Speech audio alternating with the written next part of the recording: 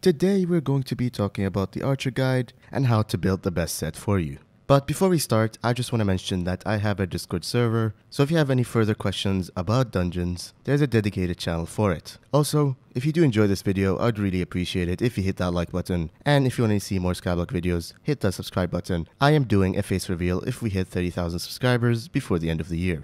Alright, let's not waste any time and start with the armor. For the armor, I will be mentioning multiple different armor setups depending on what point of the game you're in. The first armor is Strong Dragon Armor or Superior Dragon Armor, undungeonized. Since you're just getting into dungeons, you will not be able to just use any dungeon set because it will require a certain catacomb level. Therefore, you can use this to get started. Or of course, any other non-dungeon armor as long as you can reach Catacomb 2. And speaking of Catacomb 2, the second armor set is 3/4 Fierce Rotten Armor with Titanic Heavy Chestplate, which has a Catacomb 2 requirement. This armor has an okay amount of damage and effective HP if you're just getting started. The third armor set is Skeleton Master Armor, which has a Catacomb 12 requirement. What makes this armor helpful for archers is the full set bonus where it increases your arrow damage by 25%, which does not include the additional 5% from each piece.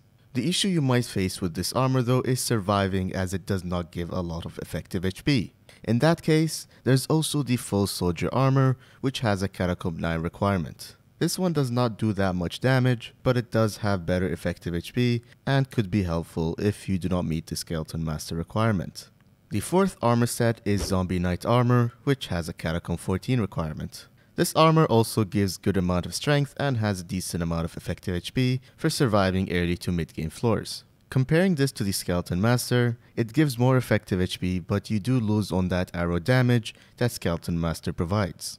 The fifth armor set is 3/4 Shadow Assassin Armor with either Zombie Knight Chestplate, Skeleton Master Chestplate, Tier 9 Perfect Chestplate, Werewolf Chestplate, or Zombie Soldier Chestplate.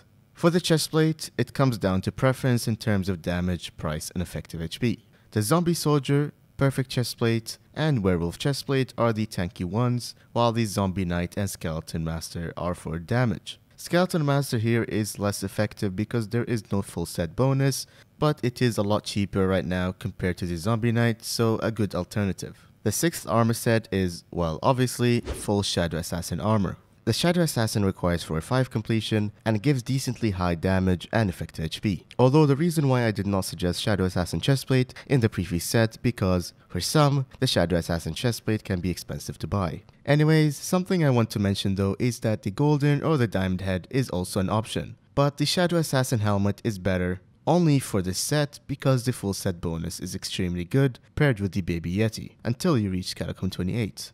And that is because the bonus does not scale with your Catacomb level, unlike the heads. Just keep in mind that you will require to own the head for that specific floor, or it will be useless. Therefore, it can get expensive if you do a lot of floors, just something to remember. The seventh armor set is Superior Armor, Dungeonized.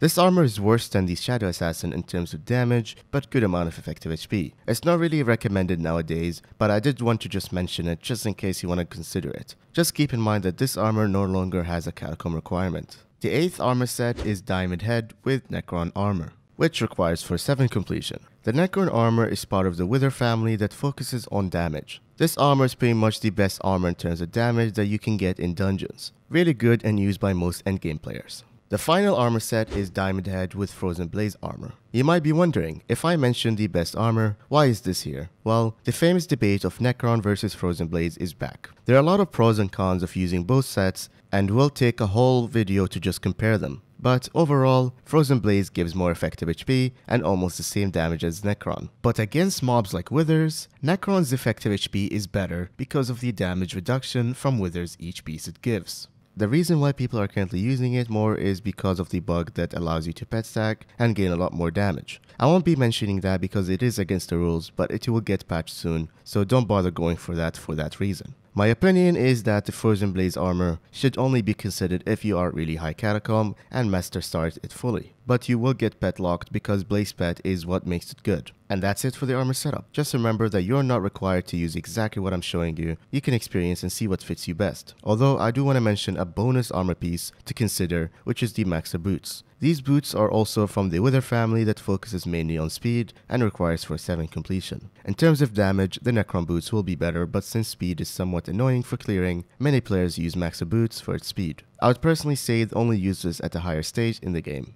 Anyways, what reforges and ultimate enchant should you use? Well, for armor reforges, you put Ancient, and if you cannot afford that, you can use Fierce. For ultimate enchant, you have two options, Legion and Last Stand. Legion increases your stats, and Last Stand increases your defense by a percentage when you are below 40% health. Clearly, the Legion is better for Berserkers, but for those who are having surviving issues, Last Stand works too. Plus, with the recent Last Stand fix, it actually works. If Legion 5 is too expensive, Legion 3 works fine. Okay, so let's move to pet now. Finding the best pet for you can be difficult, but hopefully I'll help you decide. The first pet is Skeleton. The pet gives you crit damage and crit chance as base stats, and increases your arrow damage by 20%, which is tripled while in dungeons. You also gain a combo stack for every bow hit, giving you 3 strength and maxes at 20 stacks. All while your pet's shooting arrows to mobs next to you with a 15-second cooldown.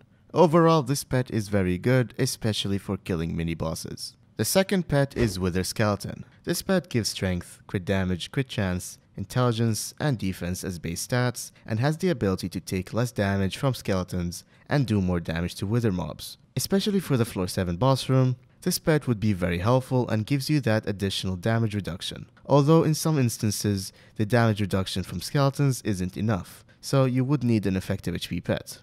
Compared to the Skeleton pet is theoretically better for single hit damage, but Wither Skeleton has better stats, especially that damage reduction from skeletons. The third pet is Griffin. This pet is often used for the regen it gives, but also gives you a decent amount of damage. Plus, you would not need the legendary one since the uncommon or rare has the regen ability. The fourth and fifth pet is Baby Yeti and Blue Whale. Baby Yeti gives you strength and intelligence as base stats, and has the ability to give you defense depending on your strength. While Blue Whale gives you a good amount of HP and defense because of the ability that gives you 3 defense for every 20 health. Both are amazing effective HP pets, but as an archer, you will have a lot of strength, so Baby Yeti is better. However, with the strength nerf that happened, not all builds have an insane amount of strength, and there are some cases, but not many, where Blue Whale gives more effective HP. The calculations are not hard, so look at your setup and figure out what fits you best. Anyways, the 6th and 7th pets are Ender Dragon and Golden Dragon.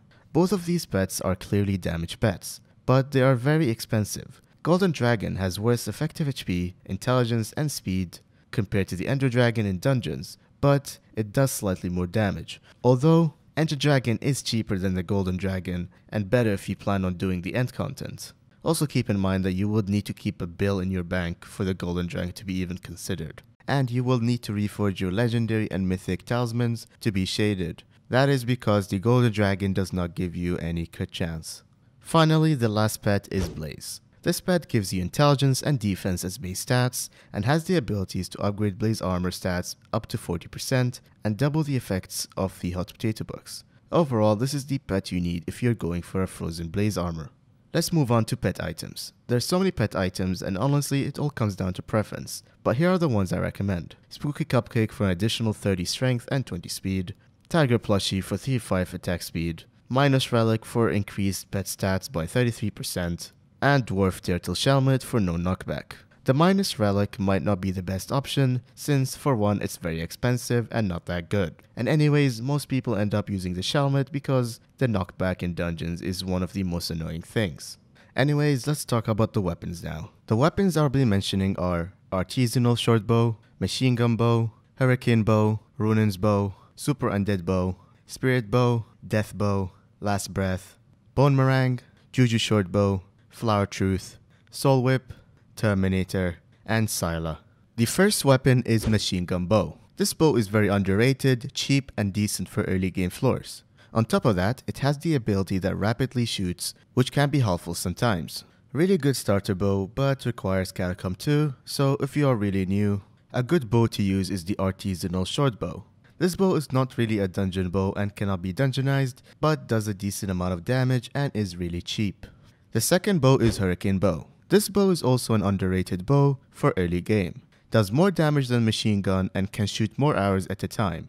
Although a machine gun bow still has a good ability, so having it on the side is definitely helpful if you are still in early game. The third weapon is Runin's bow. This bow is very good as well for early and possibly mid game. The ability it has where it shoots multiple arrows comes in hand for clearing too.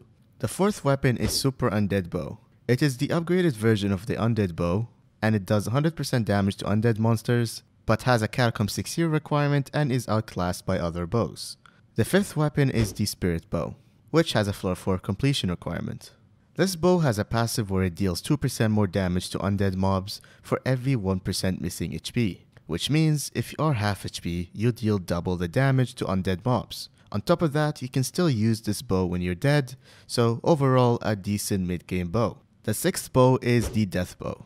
This bow is the upgraded version of the Super Undead Bow and has the same ability where it deals 100% more damage to undead mobs. Compared to the Spirit Bow, it is better in terms of damage against undead mobs, but double the price. The seventh weapon is Last Breath. This weapon might be expensive, but it's very good for its ability, where it reduces the defense of your target by 10% per hit, maxing at 50%. Good secondary weapon for its ability and damage. The eighth weapon is Boomerang. You probably heard about it, but this weapon was nerfed a while ago, which destroyed its price. But I wanted to mention it because it's still good single hit damage, even more than Juju, but when it comes back it does no damage. In some situations it can be helpful for clearing, but that is up to you. You still can't use multiple bones. And also I want to add that it is helpful for stopping Thorn in floor 4 boss room, so that is a good use for it. Speaking of Juju, the next weapon is, well, Juju Shortbow.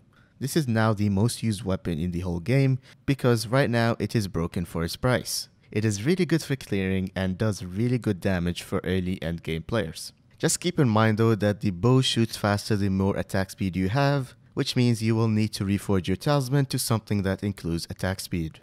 The 10th and 11th weapons are Flower Truth and Soul Whip. You might be wondering, these are not bows. How is this good for archers? Well, the answer is simple.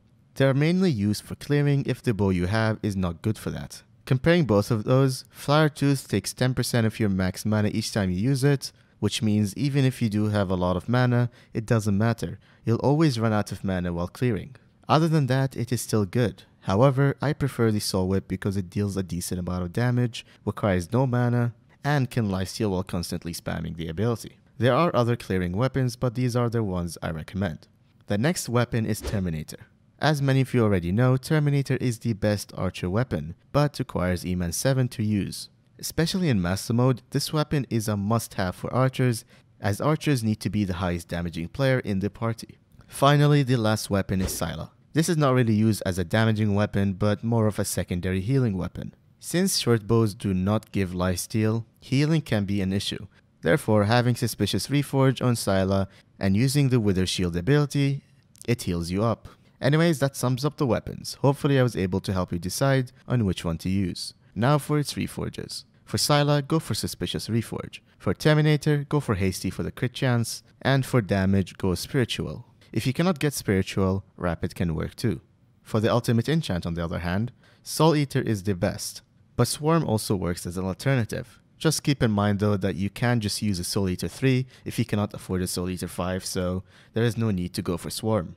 Next up, we have the helpful items. The first and most important item is Ice Spray. This weapon is expensive, but it's actually really helpful for killing fast mobs like Shadow Assassins because it has an ability where it freezes mobs for 5 seconds, giving you time to do as much damage as possible. The second item is the Wand of Atonement. This one heals you for 170 HP per second for 7 seconds. If it's too expensive, you can use the downgraded ones as well. The third item is Florid or Ornate Zombie Sword. The Florid Zombie Sword is the upgraded version of the Ornate Sword and has a good healing ability where it heals you for 168 HP plus 5% of your total health. The fourth item is Plasma Flux, Overflux or Mana Flux. The Plasma Flux is the upgraded version of the Overflux and they all give you more strength and increases your regen. The fifth item is Gloomblock, Grimoire. This item has an ability where it heals you for 40% with overflow mana. Personally, this item is better than the Florid Zombie Sword, but it is quite expensive, so if you find Florid to be good enough, there is no need to upgrade.